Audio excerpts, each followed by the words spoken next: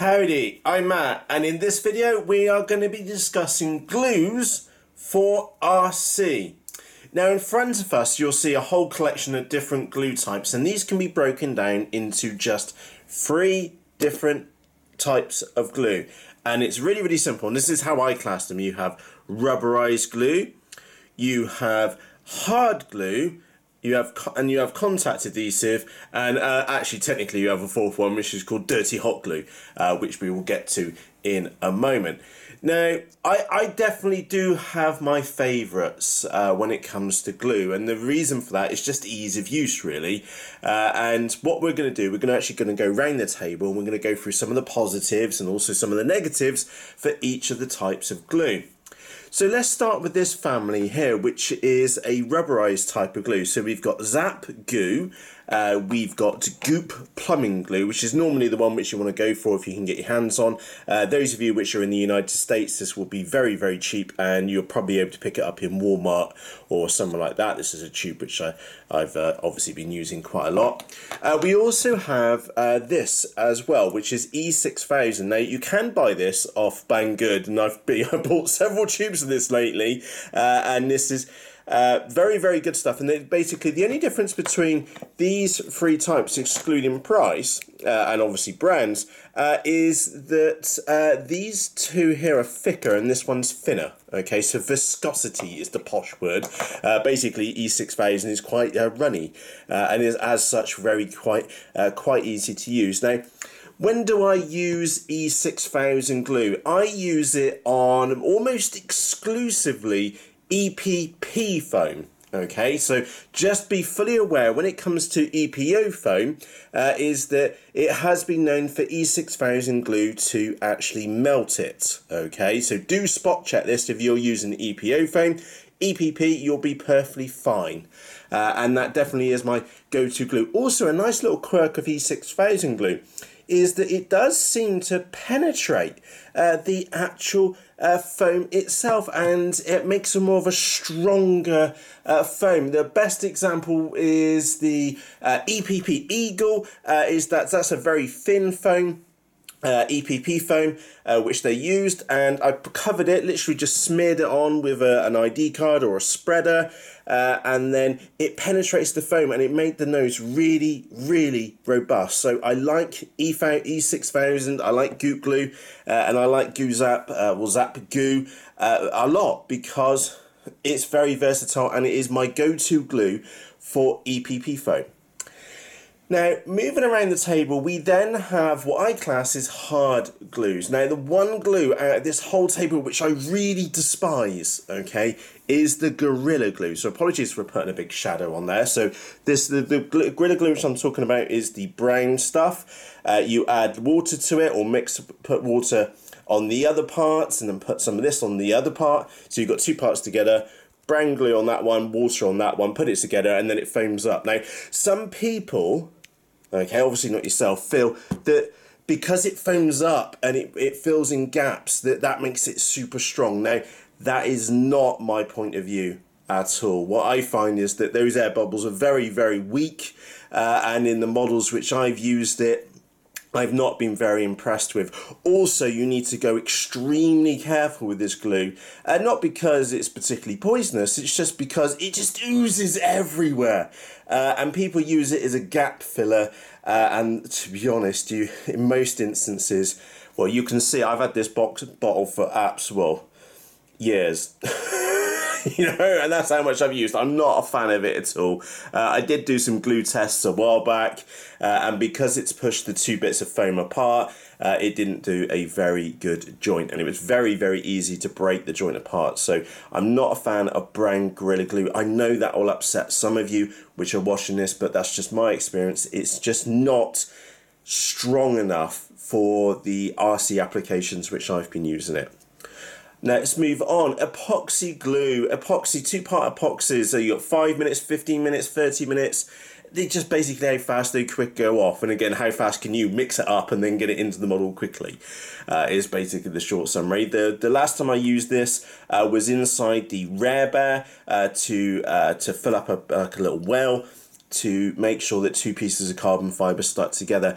I very, very rarely use epoxy. That's the only other instance which I would personally use epoxy is that maybe I was doing some fiberglassing. Okay, that's the only other time which I would do it. And the reason why I would rarely use this is because of the UHU Por, which is over here.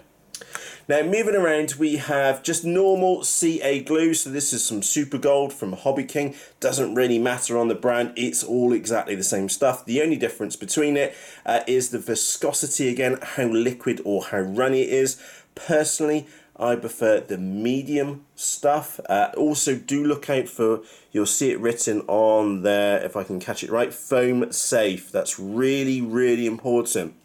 Some CA glues will melt foams, EPP and EPO, so do go very, very careful. Make sure you look for the ones which say foam safe. Hobby King is obviously a good source for CA glue.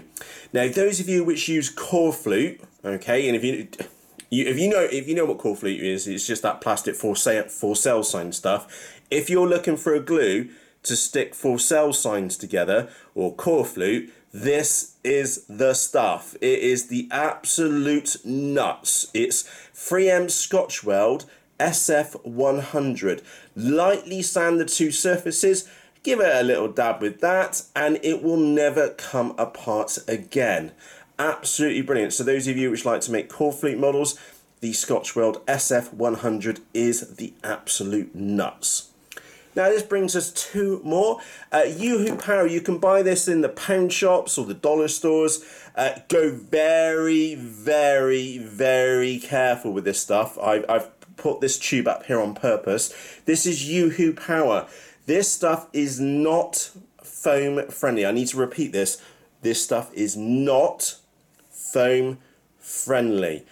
The reason why I bought these because I bought two or three tubes because they're only £1 each, and then I discovered that they melt foam. Okay, so do go very, very careful with this stuff, and as such, I only use it for non-RC applications where there's no foam included.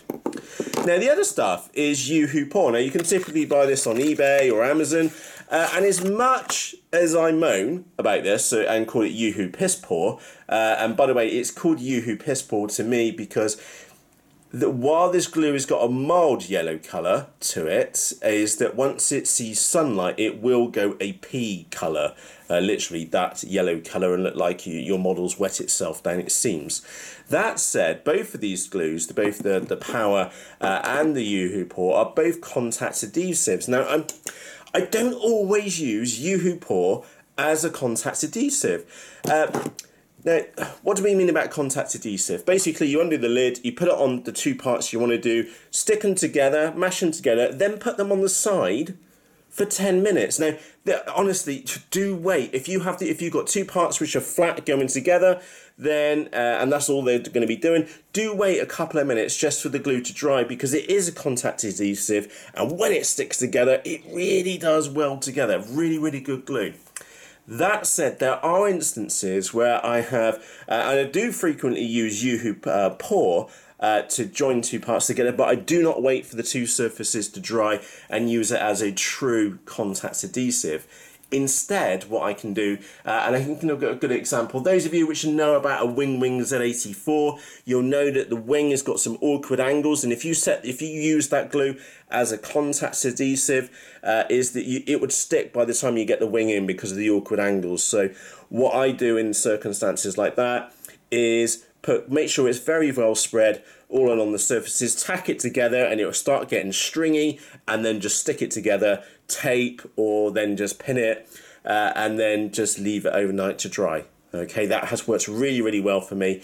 And the reason why I'm telling you about this is because UHU Por is very, very easily sourced anywhere, pretty much in the world.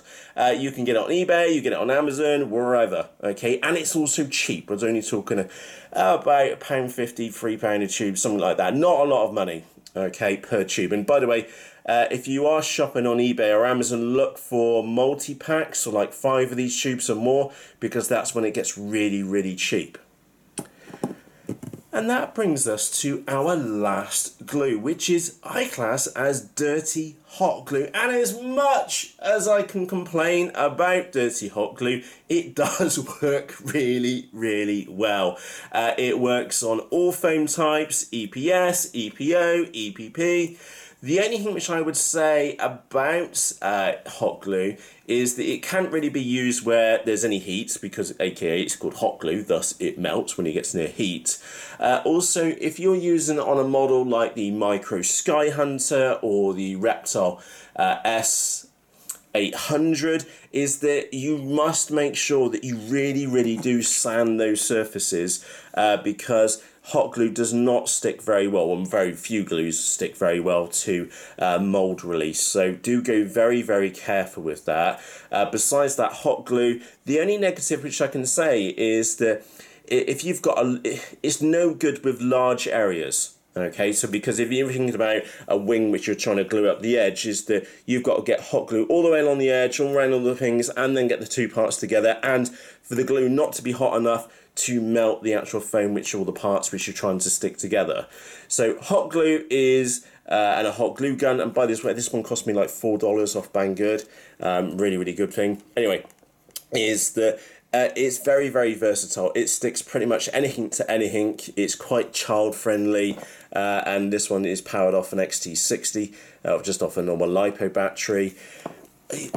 Hot glue, very versatile. It's probably the best way of explaining hot glue. That said, my 2 or 3 types of, I'll try and give you some like scenarios. I mentioned about UHU Por. It's like a contact adhesive. I use it more frequently than what I'd probably admit to. I do. It's not because it's so cheap and so readily available here, especially, is that I do use it an awful lot. E6000, absolutely love it because it works so well with EPP foam. Also, I use it for waterproofing as well, because it just hates water. It really does hate water, and anything which is going to get wet, you put a coat on it, and it is never, no water's ever getting in there. Mind you, nothing is going to get in there after you've put E6000 glue on it. The one glue which I really do not like out of all these is definitely the Gorilla Glue, and I know that'll upset some people, me saying that, but it's not a good glue for RC as far as I'm personally concerned. CA glue, it didn't really get much of a spotlight, but I do use it frequently. I use it maybe on, if you think about a control horn with one of the little adapters on the end where you've got the screw going through, I will put a little dab of CA glue on the end of the thread just to make sure it's not coming undone. Epoxy, very rarely used. Honestly, my go-to glues are UHU Por, as much as I complain about it, E6000, and a little bit of dirty hot glue. So with that said, do let me know what your favourite glue is and why. Let me know why it is your favourite glue. And you can do that down in the comments section, because these are my views about glues, but I'm sure some of you will think that brand Gorilla Glue is the gorilla's nuts, you know? But for me, it's not. Let me know what your thoughts are on glue. Have I been accurate in my descriptions? You can share your views down in the comment sections underneath this video. So with that said, from myself, Matt, thank you very much for taking the time to watch the video. Spit my words out. Thank you very much for taking the time to watch this video, and I'll see you again shortly. Cheerios!